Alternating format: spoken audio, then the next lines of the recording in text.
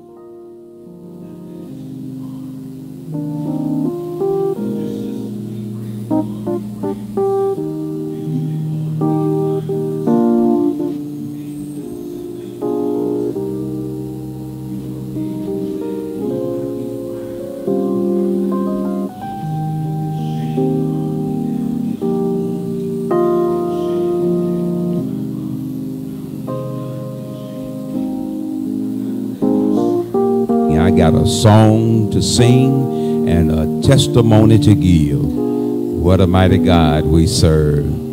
Heaven and earth adore him. Angels bow down before him. Let us pray. Hey, can I get you to do this for me today? Those of you who can't bend down, then you sit down. And I want the posture, physical posture. But also I want that same posture to be in your minds, that we lay prostrate before him. It's not just a routine thing that we do. We're not trying to put on a show, but I just think it's just something that if you can just bow down. If you can't bow down in your mind. Let us pray.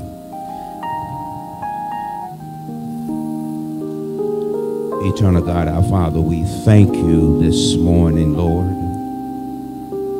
for your grace and your mercy, for your love and for your strength, for your power, Lord, and thank you, God, for the will that you have placed in the midst of us all. Father, you've been mighty good to us. Even now, you're real good to us, better than we've been to ourselves. Father, you watched over us last night as the rains ensued upon us, the winds howling, danger all around our dwelling place. But we're testament this morning, Lord, that you didn't let anything come nigh our dwelling.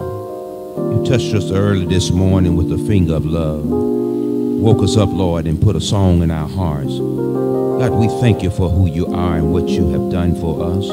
As we think about who you are, Lord, you are Elohim. You are Jehovah. You're Jehovah Jireh. You're Jehovah Nisi. You're Jehovah Rapha. You're Jehovah God. You're always making a way for us. Even the things that we don't ask for and we need, you always supply. For the earth is the Lord's, and the fullness thereof, and the world, and they that dwell therein. So, Lord, as we bow before you in a physical way, but more importantly, in a spiritual way, Lord, thank you as we hallow your name, as we lift up your name, as we come to you, Lord, seeking you what your will is. For you told us in Matthew 6:33 that if we seek ye first the kingdom of God and those righteous things that you have made for us, these other things that we clamor for, you are bringing to our midst. Father, we don't want our will to go forth, but we remember what your son prayed out on Calvary's cross. Nevertheless, not my will, but let thine will be done. Eternal God, our Father, we are always compassed about with so much evil, but thank you, Lord, that you've hid us in the hollows of your presence. And as we come this morning, Lord, our sins are great that we've committed, unknowing and knowing, God, but now we come confessing. And we ask, God, that you remember them more as far as the east is from the west. So far have you removed our transgressions from us. So, Lord, this morning we got nothing to complain about, but so much to shout about. Thank you, Lord, for being mighty good. Thank you, God, for doing to us what we couldn't do for ourselves. Lord, thank you for holding back the harms that, God, tried to change our focus and our minds. Thank you, God, that putting a shield around us, buckling us, God, in the midst of adversities and storms and trials and tribulation. God, never leaving us, always remaining with us, always ordering our steps that we might walk in the way that you have prescribed. God, we need your strength and we need your wisdom today. God, we need your view. Ask that you would help us to seek you, God, and then as we face our faces upon the aboveness of you, oh God, set our affections upon things above rather than things on the earth. Now, Lord, we're praying now not only for ourselves, but Lord, we're praying for our congregation. And we ask, God, those that are struggling with sicknesses right now, Lord, have your way. Be merciful unto them. And then, Father God, those that are struggling with emotional issues, have mercy upon them right now. We who have come into this place and upon the airwaves, God, you know what we stand in need of, Father, you told us that if we ask it, you're able to do it, especially when we ask it in your will. Father God, not only bless our church, but our sister churches, our friends, this Fairvillian group of folks that are here, Lord, those that are lost their way, those that have gone astray, God, we ask that you will draw us to you. James says if we draw nigh to you, you told us that you'll draw nigh to us. So now, Lord, we come. We come now drawing to you, Lord, needing your strength, needing your power, Lord, needing your wisdom, needing your understanding. Focus us now upon you. And then, Father God, we pray now for this world. It's in a tailspin. But, Lord, thank you that you're still in charge. Thank you, God, that we can pray for our brothers and sisters and those who love and those who do not. Thank you, God, that we can lift them up. Have mercy upon this sin-sick world, God. We pray it in the matchless name of Jesus. Then, Father God, when time is up, when you've called our names, when we fought our last battle, when we sung our last song, one glad morning, when this life is over, we shall fly away into your presence where there be no more no-mores. To that end, Lord, you're so worthy, so awesome, so magnificent. We honor you today with our mouths wide open, our hands lifted, and our hearts ready to receive. To that end, Lord, we give your name glory and honor. In the matchless name of Jesus the Christ we pray. Let us all shout together, amen, amen, and amen. I know we social distances, so you got to help yourself up. Get yourself up. Jesus, amen, amen. God bless your hearts. How many of y'all still happy about the Lord Jesus Christ? Amen. Bless you. You can be seated for a moment more.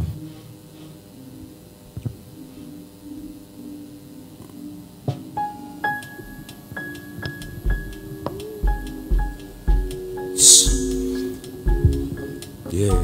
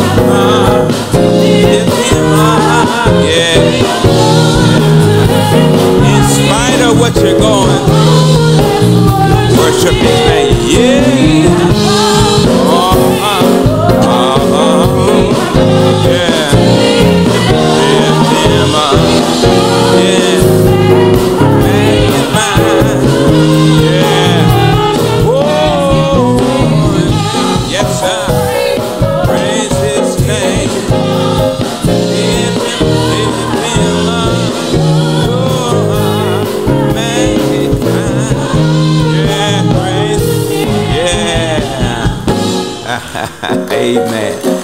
I like that song right there. Amen. I like that song.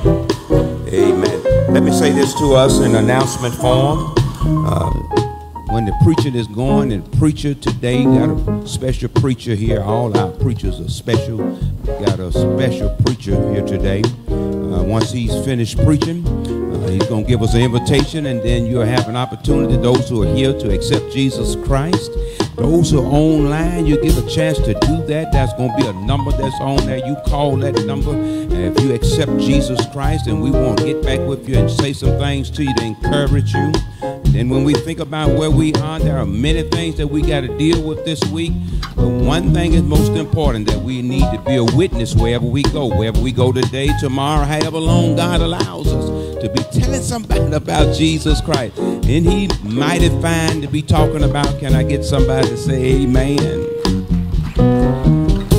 We have an opportunity to cover it. It's going crazy. It's getting on the inflamed condition. Wear your mask if you haven't been boosted. If you hadn't have the shots, go on and get them right now, because it's important. Listen, we need to just keep this thing capsule so it won't become inflamed. We're doing pretty good at our church, but there are our memberships still are popping up with that. And there are sometimes you can do everything you need to do, and it just may come upon, that might be your lot, but it doesn't have to be your end. Not all sickness are unto death. So wear your mask. If you haven't been shot with the virus protector, then you need to do that. And whatever you do today, make sure that you give God's name the praise. Amen. Will you take a moment and look at your neighbor and say, you way over there, but all of us are in the view of Jesus Christ. Amen. Prepare yourself for a good preaching here. I'm going to ask our music ministry to come and give us one more song, and then after that I'm going to bring the preacher that's going to preach. In fact, let me do that right now. The Right Reverend Jean-Gary Olivier will be giving us manna from on high. And after we have sung and given God praise, the next voice that you hear will be that of one of the sons of the ministry, the Right Reverend Jean-Gary Olivier. Amen. Would y'all raise your hands as you stand upon your feet, and let's tell the Lord, thank you. Repeat after me. Reverend J, preach the word. Reverend J, we would see Jesus. Amen.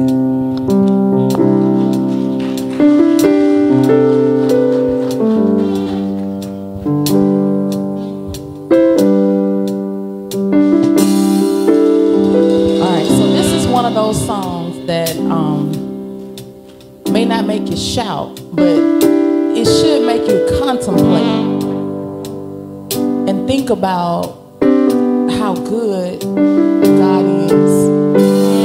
And sometimes we take it for granted. I just wake up every morning and breathe, but it's not because of me. It's because God has breathed breath into me. And I get up every morning and I'm able to walk, and I'm able to talk, and I'm able to move. I wish I just had 2 witnesses in here who understand what I'm talking about.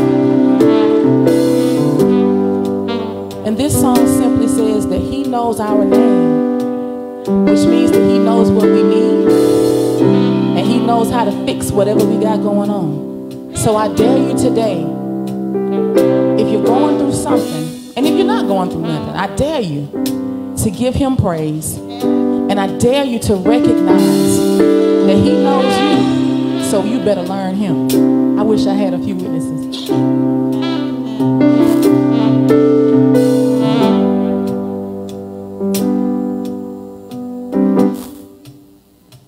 He knows my name. He knows my name. He knows my name.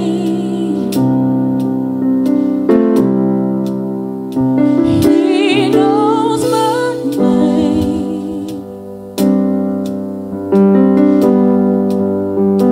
Oh, how he walks with me. Oh, how he talks with me. Oh, how he tells me that I am his own.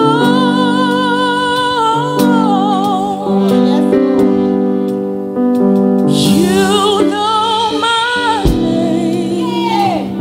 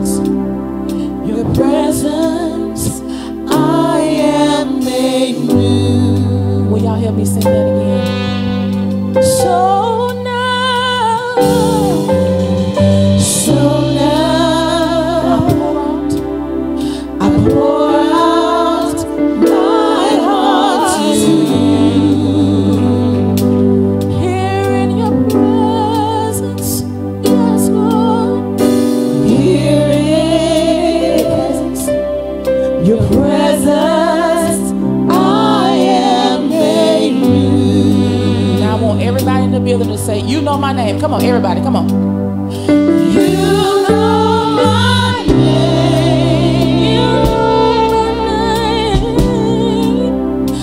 You know my name. You know my name. You know my name. Oh, how you walk with me.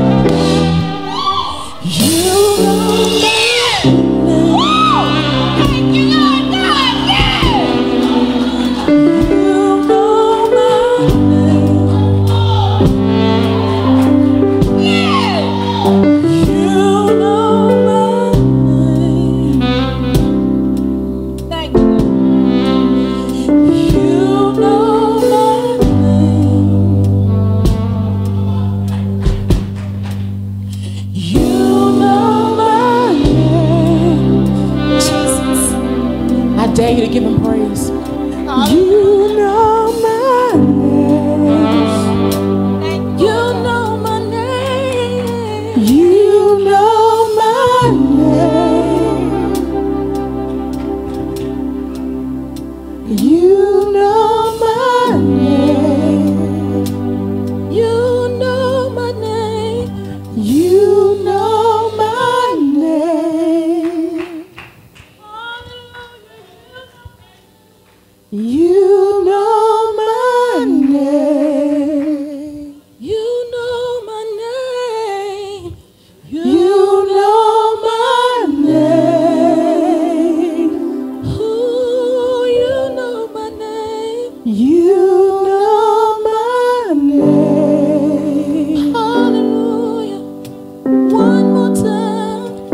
You know my name. This is the last one for real. You know my name.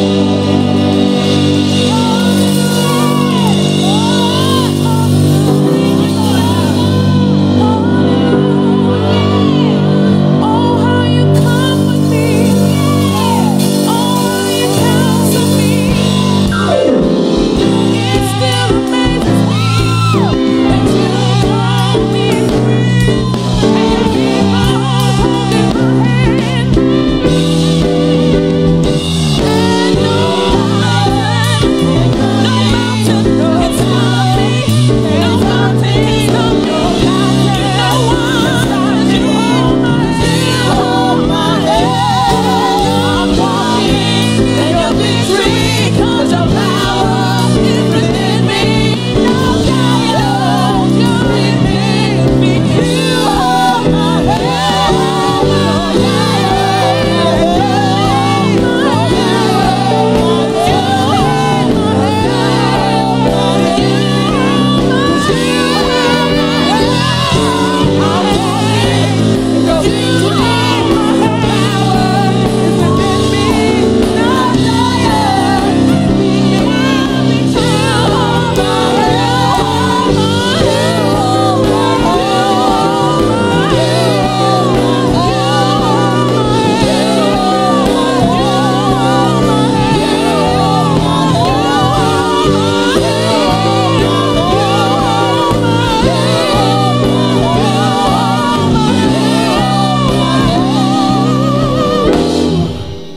He knows our name. Thank you, Lord. Walking in victory, Lord God. You Yes. know my name. Yes. Thank you, Lord. Yes. You know my name. Victory is mine, Lord Jesus. Thank you, Lord God. You know my name. Thank you, Lord. You know my name.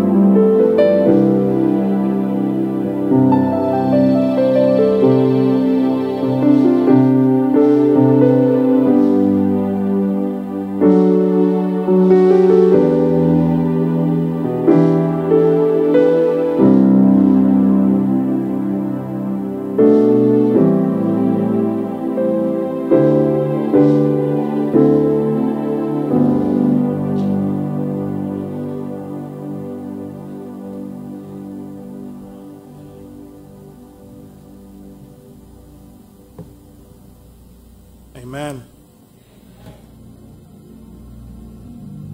Do you truly believe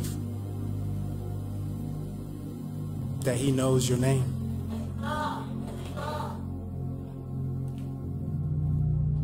How he loves you. During Wednesday Bible study, Pastor asked the question, and it still resonates to me right now as we just sung and magnified his name. Do you know how much God loves you? I don't really think we understand or comprehend the greatness of his love, the vastness of his love, the deepness of his love. So when the scripture says, for God so loved the world that he gave his only begotten Son, that whosoever believe in him should not perish, but have everlasting life.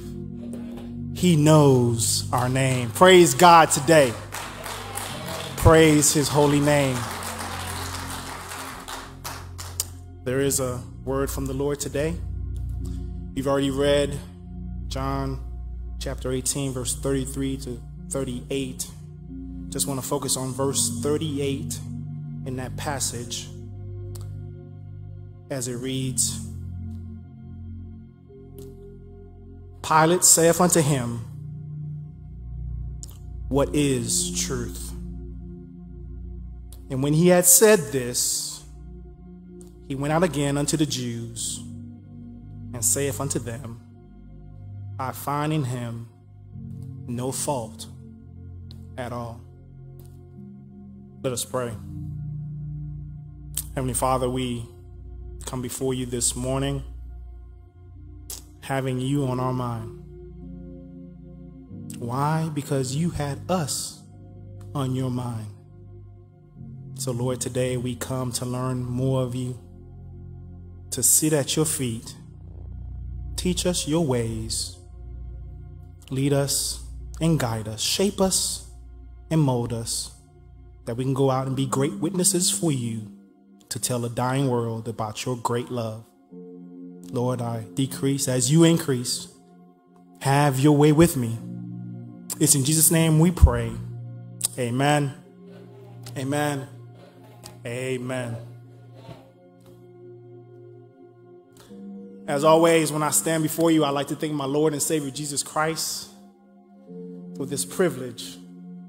I am definitely not worthy to stand before you, but he is. And because of what he's done for me, I can stand before you. I also want to thank my mentor, my friend, my pastor, Pastor Wells, for this opportunity. To the preachers that are here, deacons and officers, my brothers and sisters in Christ, good morning. I would like to preach for a moment from this question. What is truth? What is truth? Tell your neighbor. What is truth? As we've already read in our passage of John chapter 18, verse 33 to 38, we see there was a conversation between Pilate and Jesus, and Pilate asked Jesus, what is truth? That question is a thought-provoking question. That question has us wanting to understand truth. Now, Jesus stood in front of Pilate, and Jesus was a mystery to Pilate. Jesus presented something to Pilate that he has never experienced. Nor did he believe, nor did he thought. His different sources of information gave him different varieties of truths. The words that Jesus told Pilate about truth was concerning himself.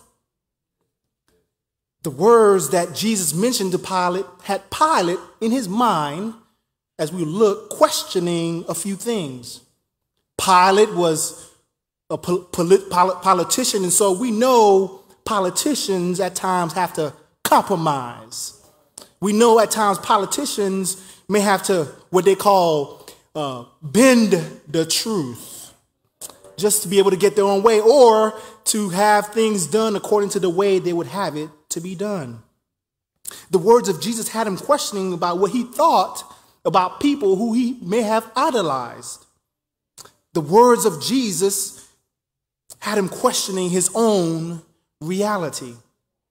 So Pilate asked Jesus, what is truth? There are many claims that people have to be truth, but is it truth?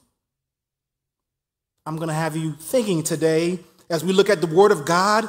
There are many claims, but are they truth? Now, an unknown author wrote this about what truth is not. Truth is not simply whatever works. And that goes back to the ends justify the means. Just because the ends justify the means doesn't make it truth. In reality, lies can appear to work, but they are still lies and not the truth. The truth is not simply what is understandable, he continues to say. A group of people can come together, listen now, and form a conspiracy based on a set of lies where they all agree on the same lie and present it as the truth. What'd that sound like to you? Unfortunately, bad news can be true. Truth is not whatever makes you feel good. Hello, somebody. Truth is not what the majority say is truth. A lengthy, detailed presentation can still result in false conclusions. The majority said slavery was right, but we all know that's not the truth. The truth is not defined, as he continues to say, by what is intended. People can have good intentions, and it still could be wrong. Truth is not how we know. Truth is what we know, but most specifically, who we know. Truth is not simply what is believed. A lie believed, y'all, is still a lie. Well, just in case in the beginning you didn't understand who I was talking about, we all know this to be true because in 2020 election, we had a former president who believed and put out false lies about the election. So we know the truth is important because the consequence of lies led to insurrection, which now some are trying to say that was a lie. There are consequences to lies. A doctor giving you a false prescription and telling you that it's good for you can kill you. The bank giving you a negative balance on your statement and saying that's the truth when you know that yesterday when you looked at it you had $10,000, or as JJ would say, $7 million.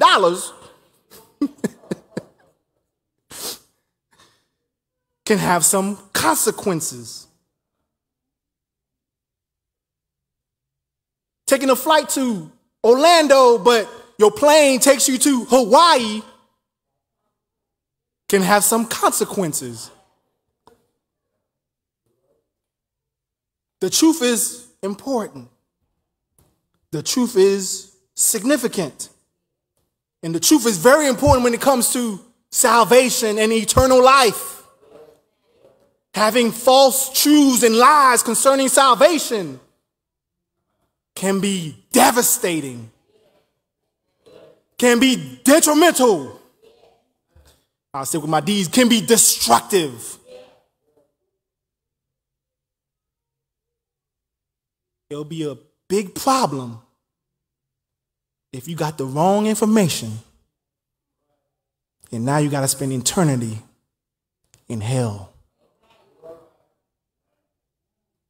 So Pilate asks, what is truth?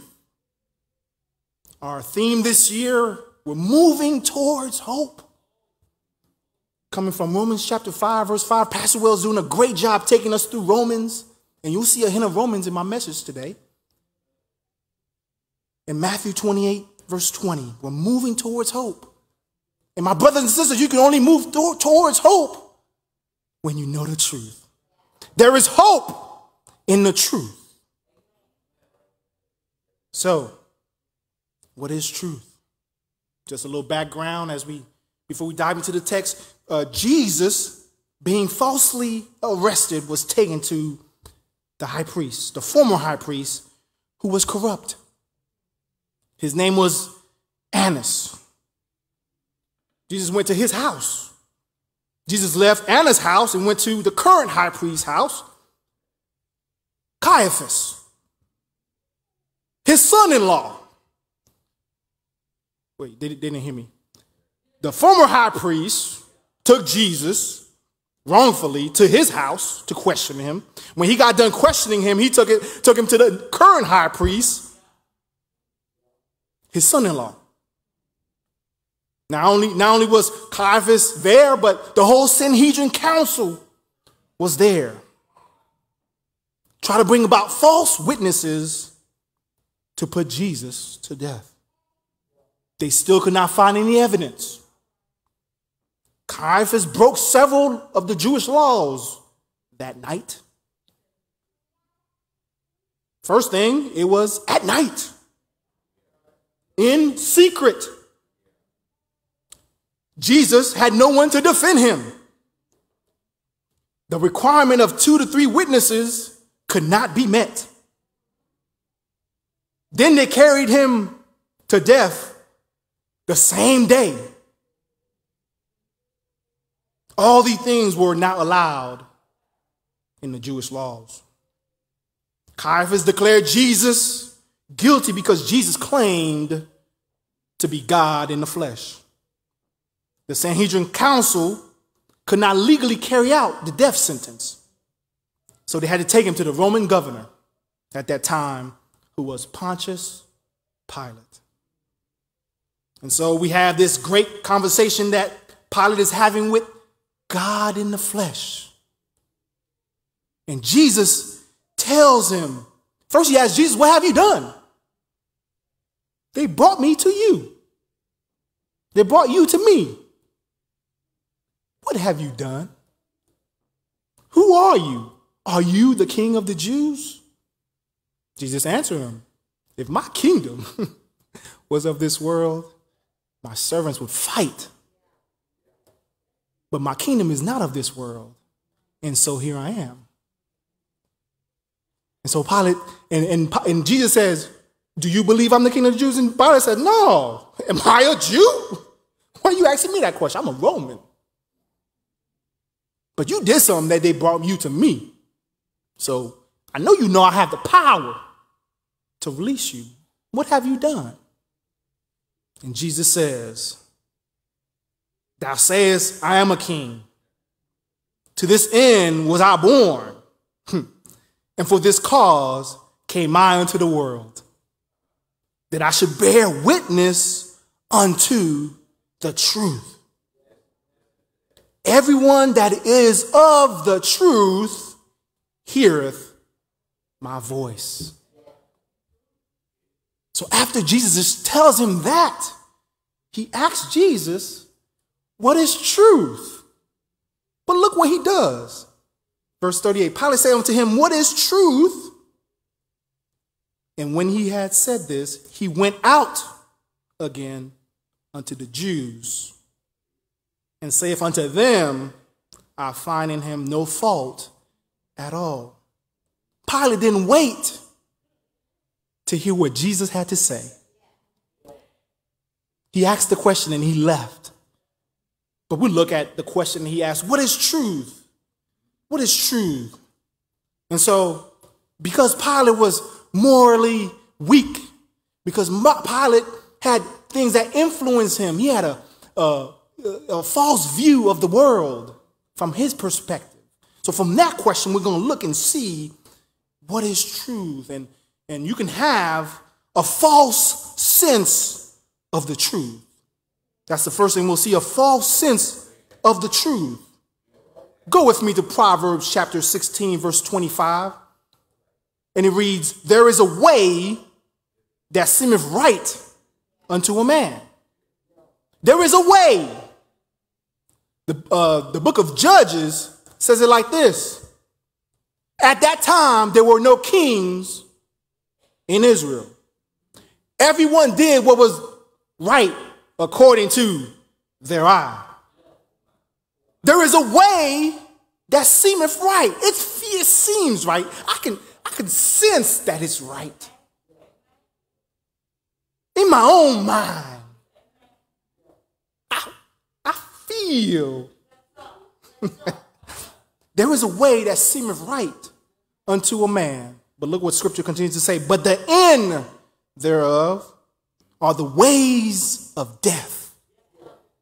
We think that we have a sense of the truth. But our sense of the truth is a false truth. From the very day we were born, I hate to hurt you, but the truth hurts. The truth must be told. From the day we were born, our sense of truth was not based on the word of God. All human beings are born with sinful and selfish desires. Selfish, sinful desires. All human beings are sinners. Sounds like Romans, don't it? So what is sin? I said sinners, sinful. Sin is disobeying God. So a sinner is someone with a natural nature, because scripture tells us we were born and shaped in iniquity. A natural nature to disobey God. Do you have a false sense of truth? Do you believe that people are good at heart? Well, let me give you a snapshot, right? Our kids are born. No one has to teach them to lie. No one has to teach them to stop. Well, we do have to teach them to stop. Because as they're moving, they're going throughout your house, they're destroying everything in their path. And we must teach them and impress upon them the truth. We tell them, tell the whole truth. Don't leave anything out. Tell the whole truth. So children, I know you want to, when they're born, they're so pretty and precious. Little angels. But shaped in sin. A natural nature to disobey God. Everything is mine. This is my spot. This is my chair. This is my bed. No, I'm letting you lay on this bed. This is my bed. I bought this bed. There's my food in the fridge. Don't open the fridge till I tell you to open this fridge. a sinful behavior comes naturally to the little ones. Naturally. Why? Because we were born and shaped in sin. And so we have a false sense of the truth from the very beginning. We're starting on a bad foot. False sense of truth. Now, a recent Barna research group surveyed and asked a question. Is there absolute truth? 66% of adults responded that they believe that there is no such thing, listen now, as absolute truth. 66%. There is no such thing as absolute truth. Different people can define truth in conflicting ways and still be correct. 72% of those aged from 18 to 25 express this belief. In a recent series of more than 20 interviews conducted at random at a big university, people were asked if there is such a thing as absolute truth. Truth that is true across all times, in all cultures, in all people. Truth that is eternal. Listen to their response. All but one gave these response. Truth is whatever you believe. It's whatever you believe. And you've heard it if you're watching TV. I'm starting to hear this now. Let me tell you my truth. One person responded, there is no absolute truth. If there were such a thing as absolute truth, how could you know that it is right?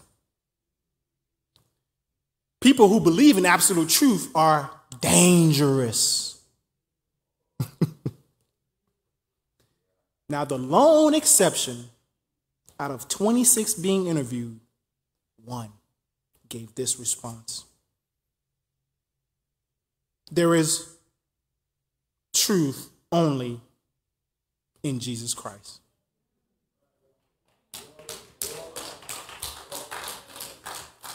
The lone Christian. God always leaves a ram in the bush. There is a way that seems right unto a man, but the end thereof are ways of death. How does it seem right?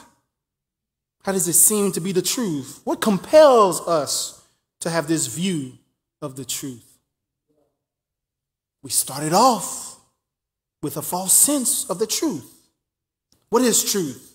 Well, I can tell you that emotions corrupt the truth. Emotions corrupt the truth. The truth is based on how we feel.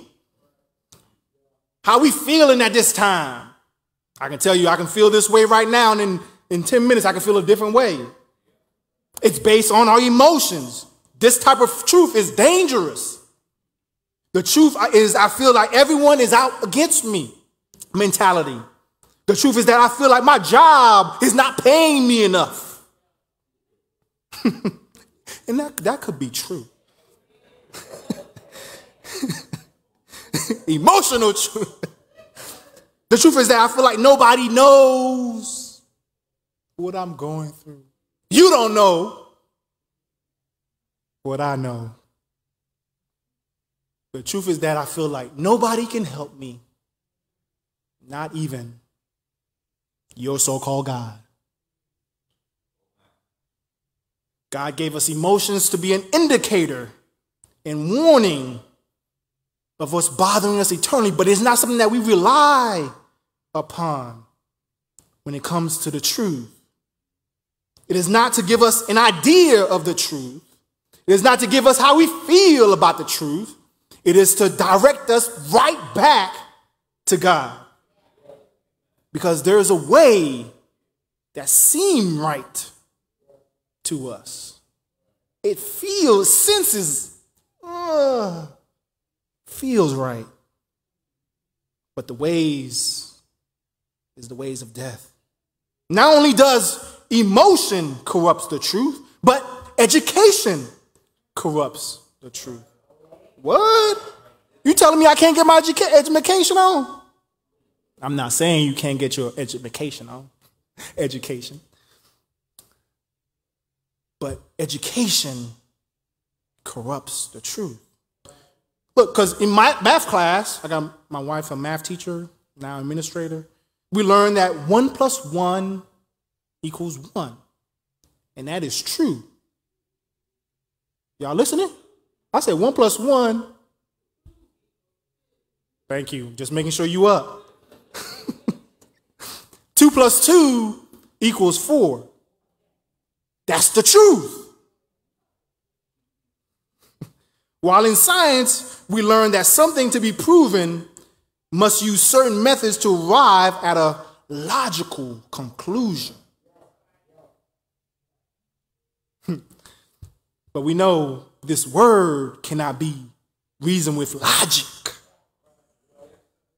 It must be approached by the Spirit.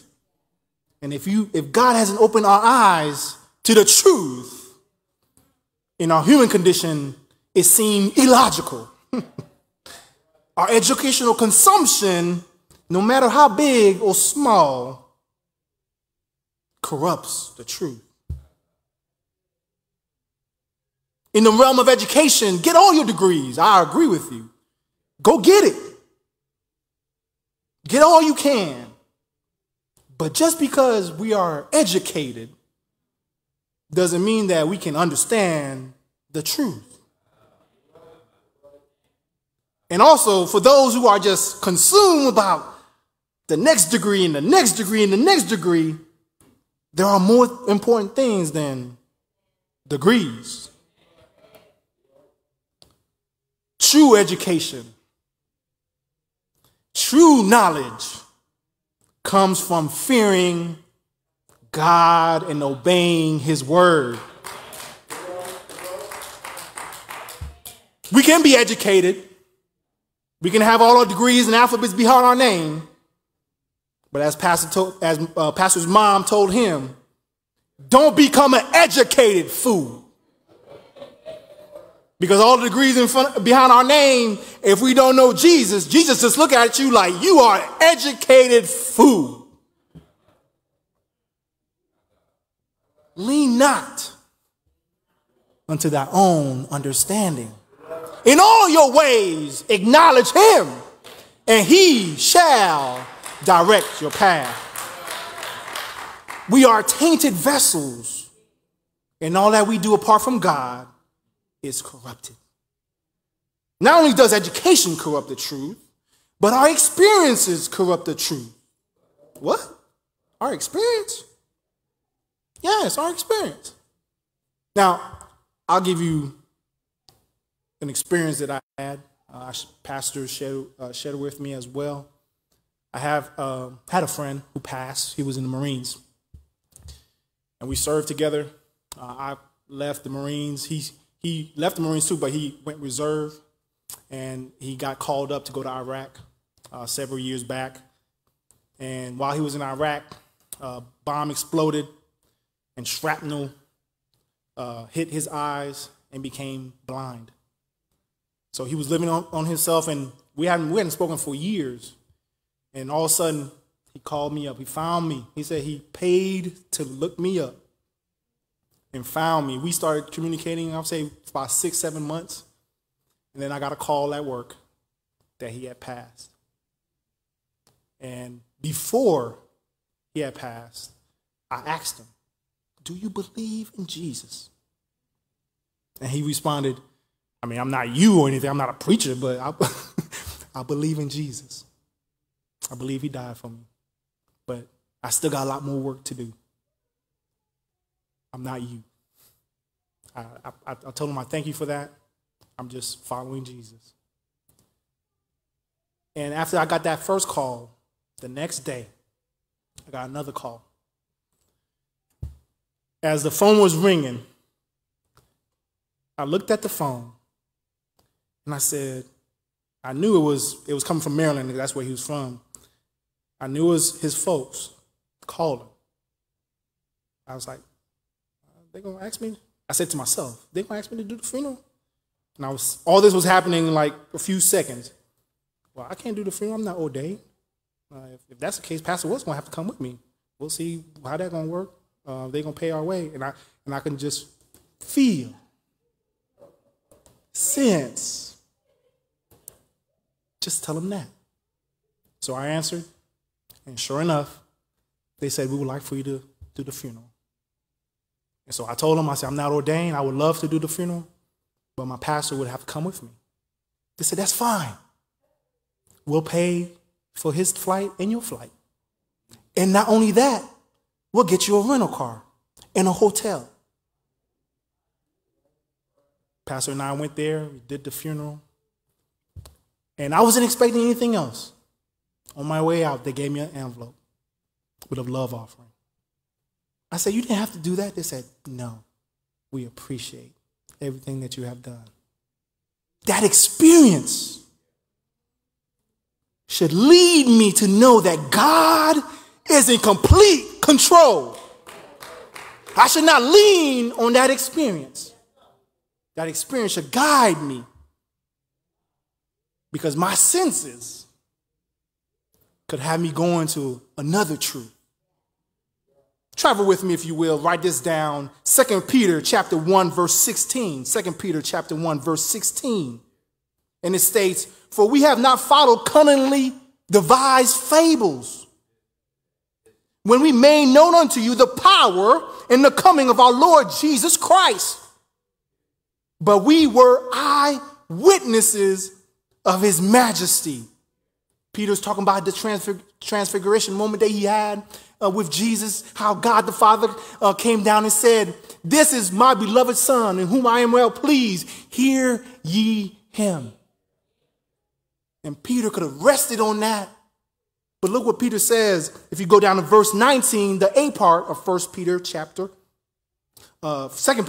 1, verse 19, the A part says, we have also a more sure word of prophecy. A more sure word of prophecy. Pastor preached last week and says, what doth Scripture saith? The word of God is more sure than our experiences. Because you know why? Because I get older and older, my experience might get a little faulty. But the word of God will stand. It will not get faulty. It will not forget. It will stand. So we need to have the word light our dark places and rise in our hearts, because the word did not come by someone's emotion. This word was not formulated by someone's intellect. This word was not what someone body merely experienced. This word came from Almighty God. This word has power. This word is the one, the only one, our true God and Father. What is truth? What is truth? So first, we noticed a false sense of truth. Secondly, observe with me a false source of truth. False source of truth. Set sail with me, if you will, to Colossians chapter 2. Colossians chapter 2, verse 8. And it declares, listen, y'all, beware lest any man spoil you through philosophy and vain deceit, after the tradition of men, after the rudiments of the world, and not after Christ. We're searching for the truth. We're looking for the truth. So what is the source of our truth? What was Pilate's source of truth? Today we have several sources of what's so-called truth. CNN, Fox, ESPN, CBS. I think I'm going to go to the alphabets now. ABC, NBC. Maybe we should look into I have no problem with her. I don't have no problem with them. I got to tell you the truth. Maybe we should look into Oprah. Steve Harvey, the former president.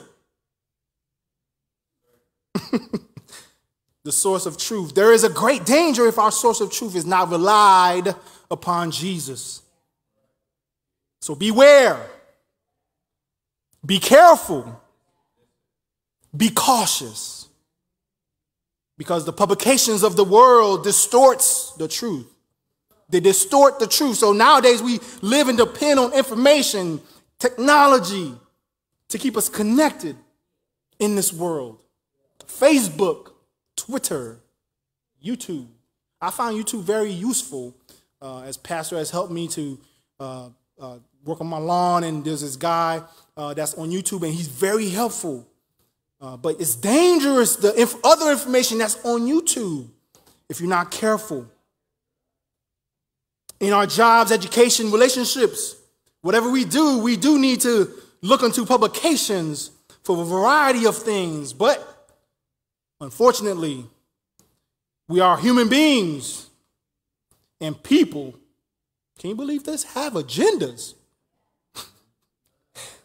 People have things that they're trying to accomplish for their own selfish reasons. And I just want to name 6 companies that own 90% of all media that we come in contact with. And you probably deal with all of them throughout your day. They own television, radio stations, movie studios, news, and sports broadcasting channels. Cell phone companies, music companies, video game companies, and on and on. These 6, in no particular order: GE, News Corp, Disney, Viacom, Time Warner, and CBS. We are bombarded by their ideas of the truth. We are flanked from each side on what to think about politically. We are called intolerant because our view of the truth is absolute. No compromise. Jesus is the truth. Do not be deceived. Publications of the world distorts the truth. So I tell you, brothers and sisters, beware, lest any man spoil you through philosophy and vain deceit. Not only does publications of the world distort the truth, personalities of the world distort the truth. The image portrayed by personalities of this world is that of multiple marriages, addiction to drugs and alcohol, and a revolving door of rehab. Happiness and success, according to them, is a carefree life with no limits. Do what you want. Do what you want to do.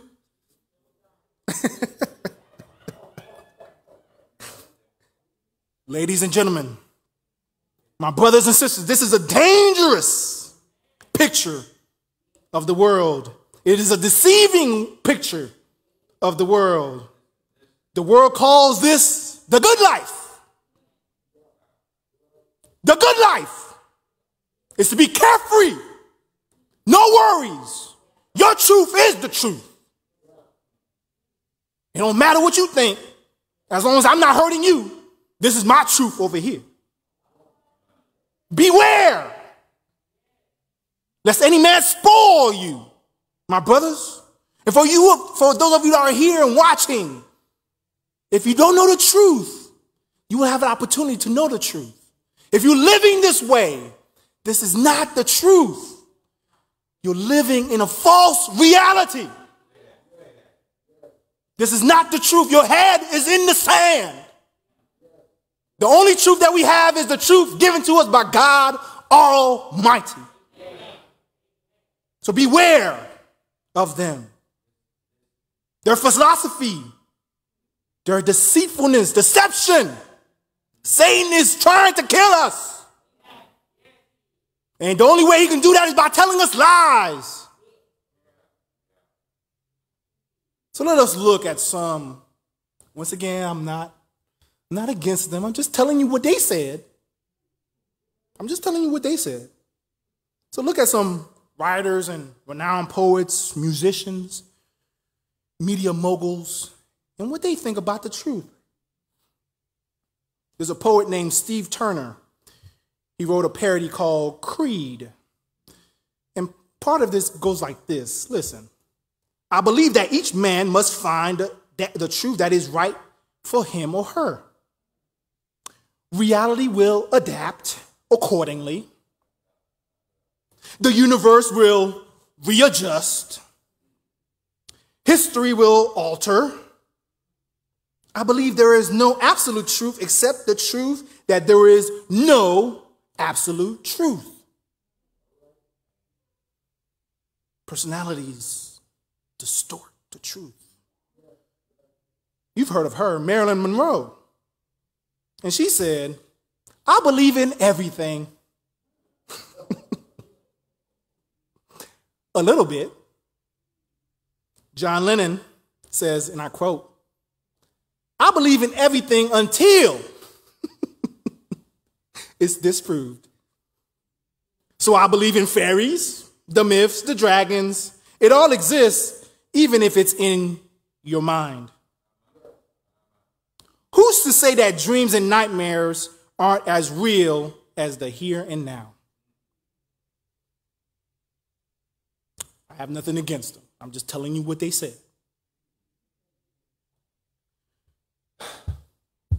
This one gonna hurt. This one gonna hurt, y'all.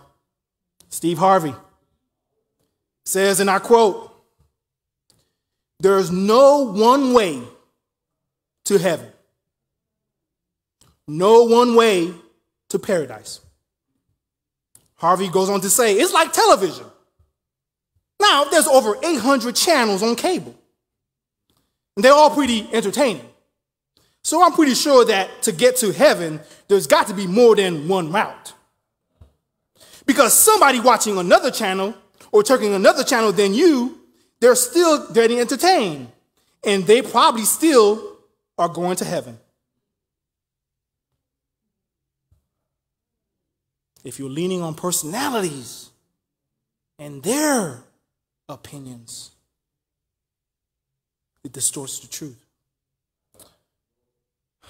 There's another one that's going to hurt. Oprah. Oprah says, and I quote, one of the mistakes that human beings make is only believing that there is only one way to live. We don't accept that there are diverse ways of being in the world, that there are many ways and paths to what you call God. Her path, his path, might be something else. And when he or she gets there, they might call it the light. They might call it the light. They might call it the carpet. They might call it the basket. They might call it the shoe. They might call it the water bottle.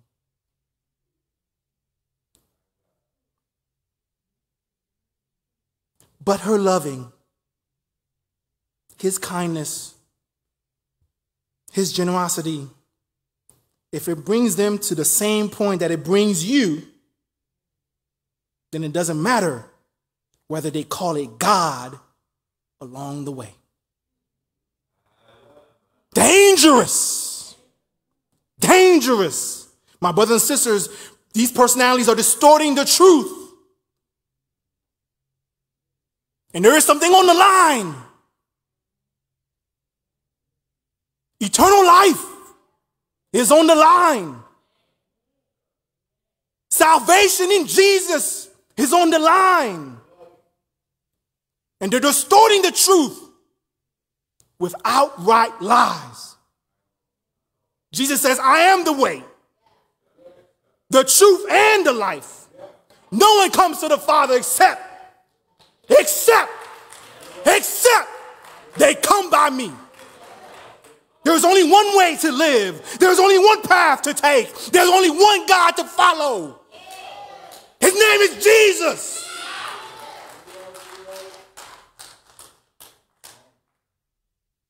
Not only does personalities distort the truth, but philosophies of the world distorts the truth.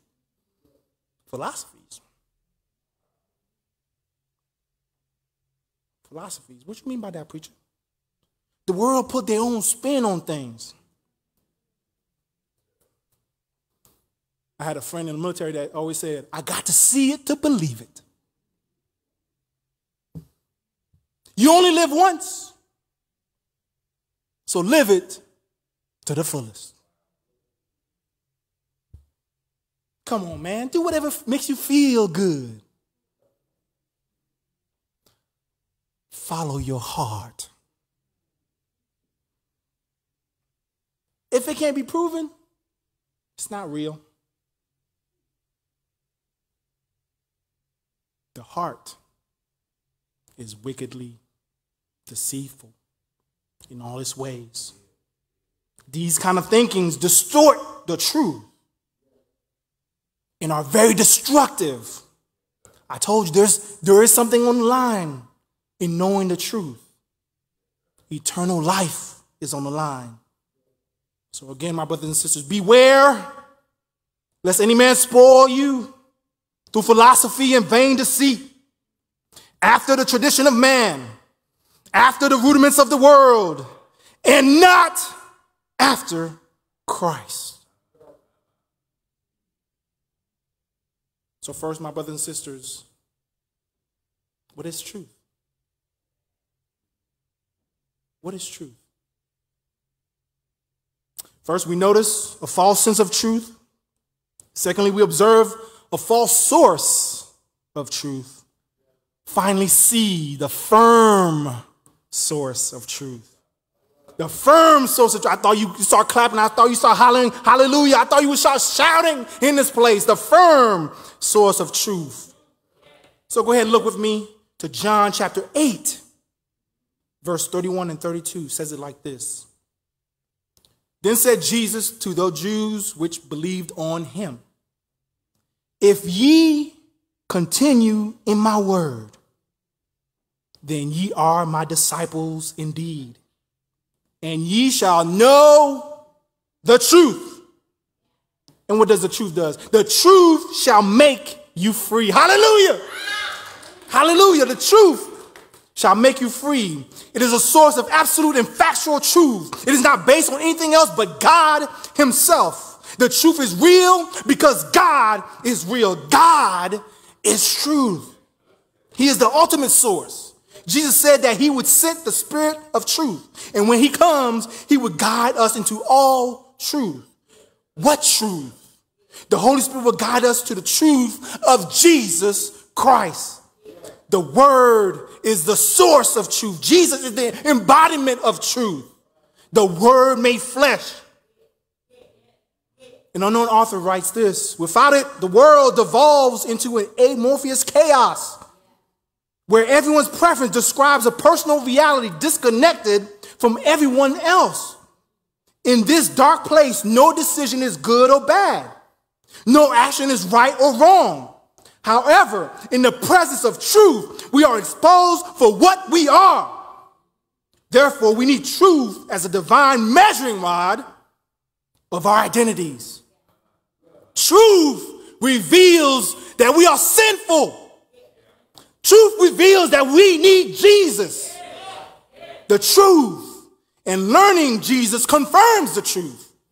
Learning Jesus confirms the truth. In a court of law, two witnesses must confirm evidence and events. In journalism, journalists report stories, but it has to be verified by two sources to back them up.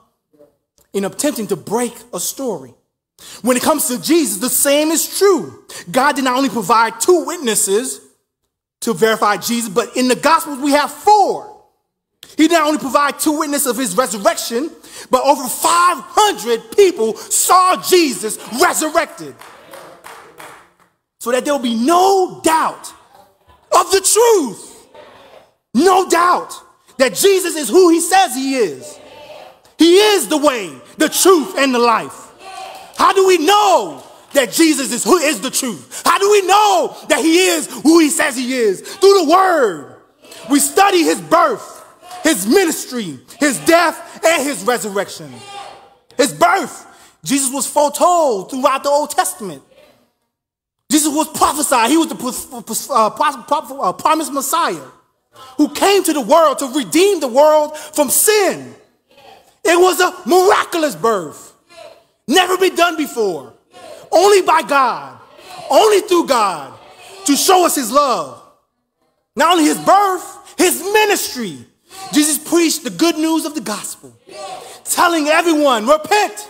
The kingdom of heaven is at hand.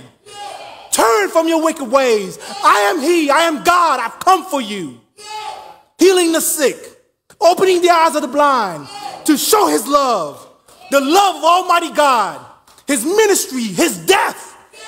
Jesus is the Lamb of God who takes away the sins of the world. A sin debt that we could never pay.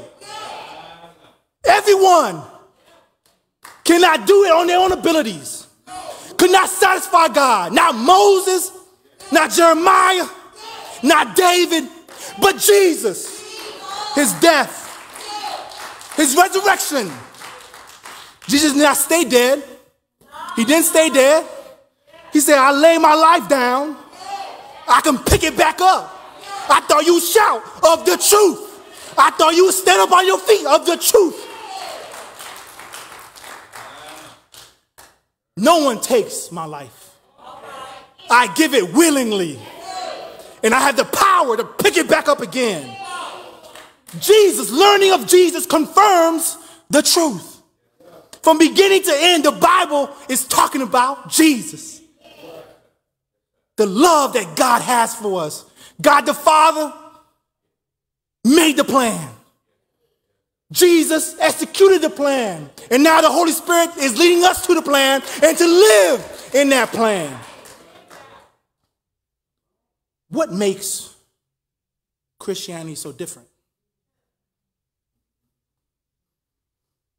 What sets us apart from other religions? I know they put it under religion, but we know we live the way. It's a way of life. It's a lifestyle. Why can't we be so bold about the truth? I can be bold about the truth. Even in spite of my experiences, I can lean on this word and be bold about the truth. You know why? Others claim they could point you to the truth. But you know what Jesus did? Jesus says, I am the truth. Right here, right now. The way and the life. Not only does learning Jesus confirms the truth, but living Jesus confesses the truth. Living Jesus confesses the truth. What do you mean by that, living Jesus? Jesus said, if ye continue in my word, then you are my disciples indeed. After we have learned of him, the truth is confirmed. We must now start living that truth. By living that truth, we will confess Jesus Christ to the world. This is the truth. Jesus is the truth. All these things are lies. And we must tell it. We must speak truth to power. We will be treated as he was treated because we are now showing the truth to the world, that they are in need of Jesus, the way, the truth, and the life. We will be discipled by him. We will be his disciples indeed, in living a life that confesses the truth. Proclaiming the gospel to all who are lost, because I just mentioned to you There's a false sense of the truth. There's a false source of the truth. And we have the firm source of the truth in Jesus Christ. We must go tell that Jesus is the truth. Our life purpose, our mission is to tell others, now that we have been called out of darkness into his marvelous light, to tell others about the truth. The reality that they're living in is false. At the end, this is not the end. There is another life. And you can decide what side you're going to be on God's side or the other side, still praising God. I'm reminded of this hymn by Edward Mote. You know it very well. Titled, My Hope is Built on Nothing Less. It says, my hope is built on nothing less than Jesus' blood and righteousness. I dare not trust. I dare not trust. I don't know what you're trusting right now. I don't know what you're believing right now. I don't know what life is, what's going on in your life right now. But I dare not trust. I dare not trust the sweetest frame, but wholly lean. I lean on him, on Jesus' name, on Christ, the solid rock I stand. All other ground are sinking sand. On Christ I stand. All other ground is sinking sand. What is truth? Truth is in Jesus. 42 generations. He came to tell us of the truth. We had a false sense of the truth. We had false sources of the truth. He went about eradicating the Pharisees and the Sadducees, letting them know, I am the truth. Then he marched up Golgotha's hill, knowing the truth, knowing he is the truth. And he wanted to tell everybody else about the truth, which was him. He marched up because of his love. They stretched him out wide, dropped him low. He saw the thief on the right and left. The thief on the right recognized the truth. So the thief said, when you get into your kingdom, remember me. Jesus said, this day you'll be with me in paradise. The truth. He bled and he died. He bled and he died, y'all. That's the truth. But before he died, he said, Father, forgive them. They know not what they do. That's the truth. He died. They put him in a borrowed tomb. I like that part. It was a borrowed tomb. No one had laid in there before. That's the truth. Friday night, he was dead. There's some people like to say he wasn't dead. He was dead. That's the truth. Saturday night, he was dead. That's the truth. But right early, Sunday morning, he got up with all power in his hand. That's the truth. All power with the keys of death in his hand. That's the truth. And you can have them today.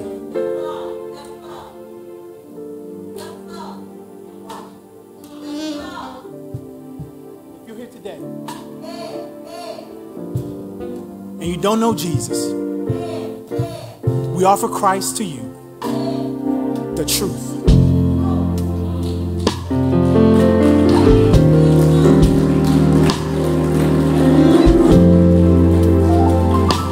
So won't you come?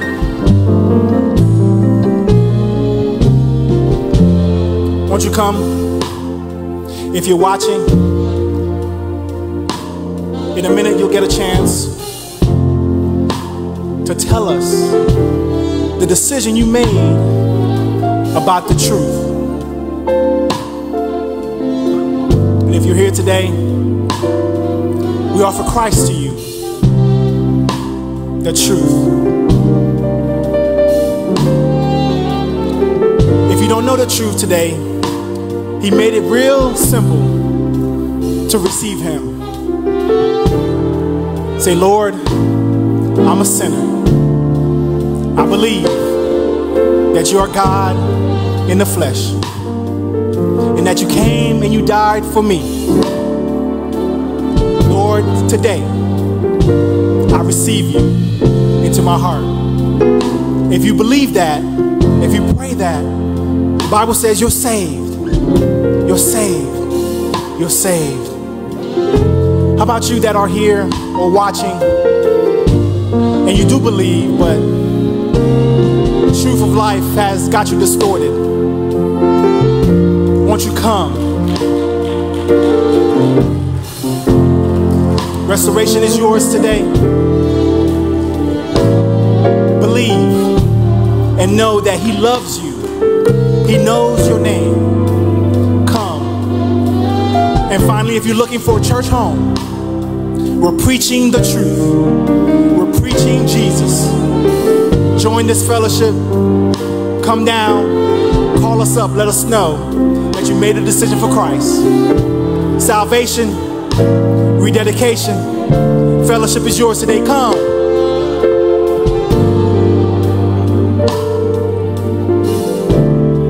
Come right now. Tomorrow is not promised. Tomorrow is not promised. Won't you come now? Won't you come to Christ? The truth, the way, and the life. Won't you come? Salvation, rededication, fellowship, come.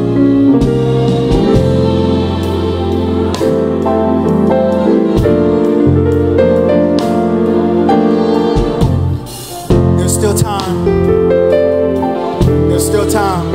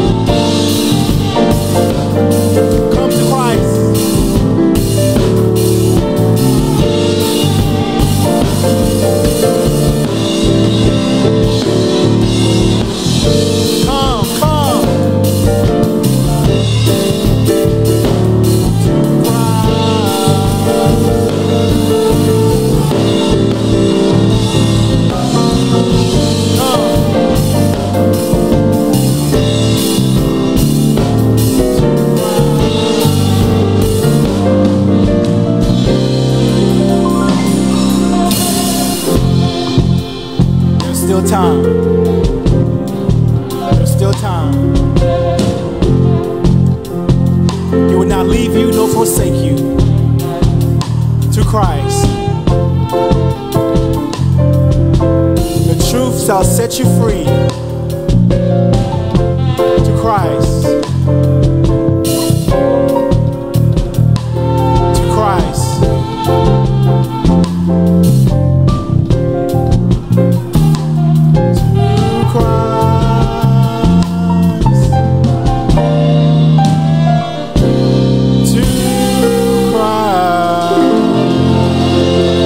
God a hand clap of praise. He is worthy. He is worthy. He is worthy.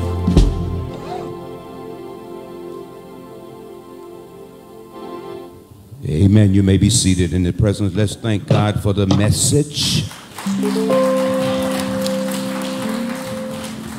and for the messenger. Amen. Amen. What is truth? Amen. Come on down, preacher. Amen. Now I know these folk here. These are my friends and my play cousin, but she my cousin. Come on, Rev Johnson. Amen. Now, y'all been coming for a while, and I know you as the Smith, Reverend Smith and Sister Smith, James Smith, and what's your name? Angela Smith. They are coming from what's the name? Mount Olive Baptist Church in Kingston. That's my brother's church. And so what's y'all pleasure? We know we in the COVID thing. We're going to try to stay close. But what's your pleasure, Reverend? So what's your pleasure for walking up here with your wives this morning?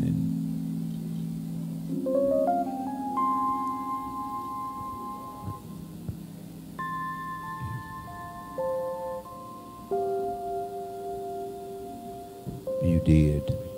Yeah.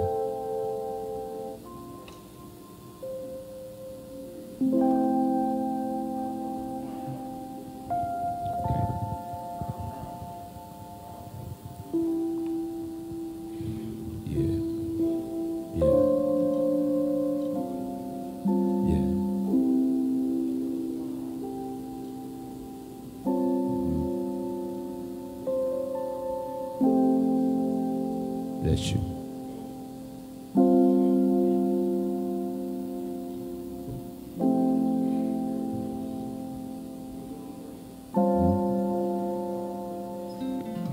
Yeah.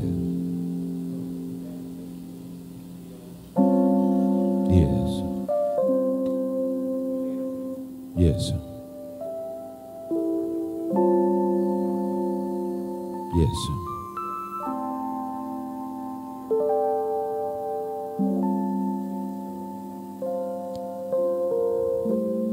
Amen. And amen. Come on, clap your hands. Clap your hands. And Sister Smith, if that's your desire, do you what brought you up here following your husband? He said he's the head of the house.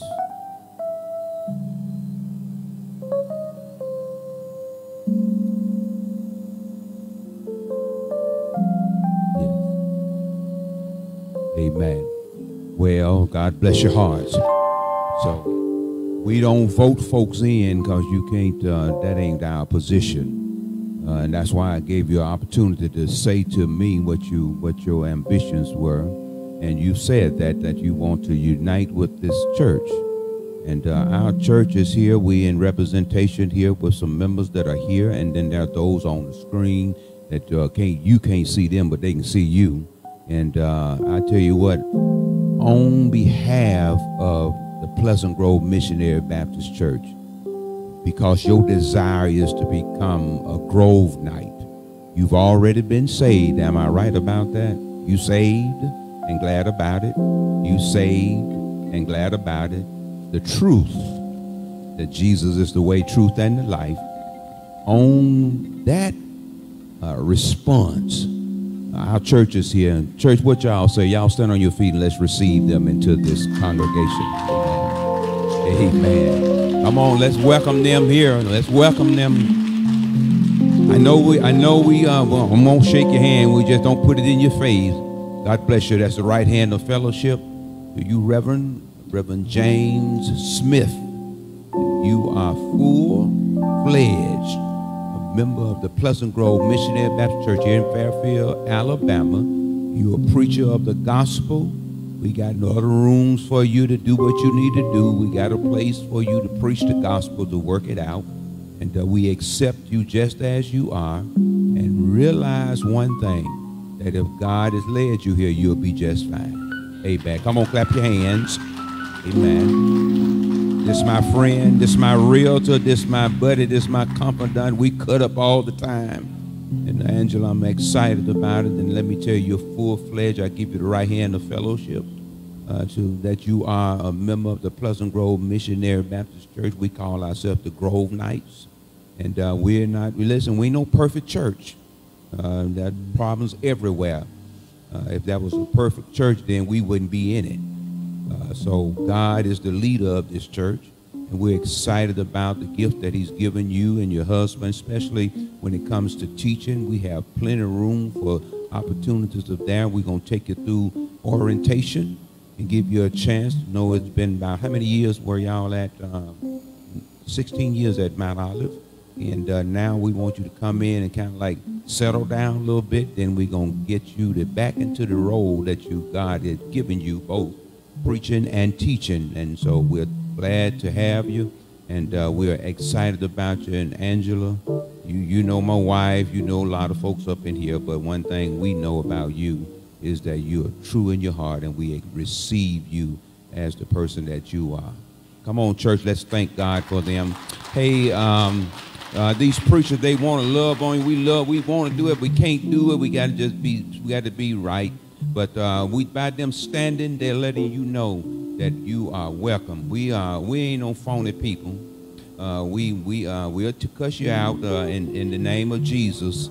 But that's a bad thing right there. But we are real, and you're coming to a real place. Fairfield is sitting in the midst of needs. And sooner or later, we're going to get outside these walls and get into this community.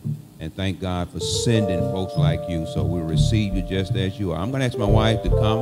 Will you come, sweetie girl, with your mask on? My wife, you the wife. You come this way. Amen. Who are you looking for? The camera. Oh, you all up on it. It's all on you. Amen. You should get with your buddy. Come here, preacher. Come here, preachers. Go on, greet them in Jesus.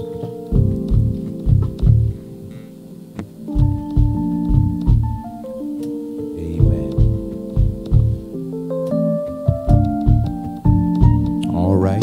Sister Wells, if you come and get Reverend Smith and take him back to his seat. Yeah. And I'm gonna take his wife. Come on in the name of Jesus. Clap your hands, somebody. Amen. God bless your heart. You be seated for a moment more. Thank you so much. Did this preacher preach up in here today? Did he preach the truth up in here today? Lord, have mercy. God bless your heart. Now listen, we're in that moment of giving. And if you haven't given, there's an opportunity. Upon the first day of the week, let everyone lay by store as God has prospered you. Freely you have received. Now freely give. Those who need to give, we're going to give you a moment. We only have a couple of ushers here that will give you directions as we get to receive the benediction. Then we would give an opportunity. They will lead you to the tithing box. You'll have a good little place. They'll take you to it. If you need to do it electronically, then you do what you need to do. One thing I need to let you know, that worship is not ended if you haven't given. Amen. That's part of the worship. We've had a great word, great worship, great word preached to us. We've received, and God is sending us people to come help us carry out the mandates that he's given us in the form of the Smiths, and we receive them in the name of Jesus Christ. And then now we get a chance to give back into this part of it with our resources, and then we'll receive the benediction. So I want us to pray for a few moments. Let's take that time. If you're able to remain still, let's pray. Father, we thank you for your word this morning, Lord. Thank you, God, for feeding us. Thank you, God, for giving us that true manna that came down from your throne room. Thank you, Lord, for the preacher. Now, Lord, we pray, God, and give your name the praise for the Smiths. Lord, we just thank you, God, that you are still leading people to this ministry, that we can carry out the ministry that you placed us in. Lord, we just pray now, God, that you will give them peace and don't allow the enemy to confuse them, Lord. Pray, God, that when people say negative things about why they moved and all that, God, that you will give them the truth that they can stand on regardless. Then, Father God, we pray now, Lord, for these symbols that maybe have already been given through electronic means, those that will give in this service, Lord, as we pass by the tithing places. We just pray, God, that you will receive these blessings. We understand that the earth is the Lord's and the fullness thereof, and the world and they that dwell therein. We don't own anything, God, but we know all that you've given us, it belongs to you, so we give it back to you. Press it down and shake it together, and Lord, roll it over, pour into our bosom that we be a blessing as well. We love you and we honor you now, Lord, and we thank you for those who will give, those who've already given, those who maybe haven't come to that moment of thought in their mind. God, work on them and have mercy. We ask it in Jesus' name. We do pray. Amen, and amen, and amen. Will you stand? Yes, sir. Reach out and touch. Reach out, reach out. You can't touch nobody in the physical, but in your spirit. Why you can't reach out, touch.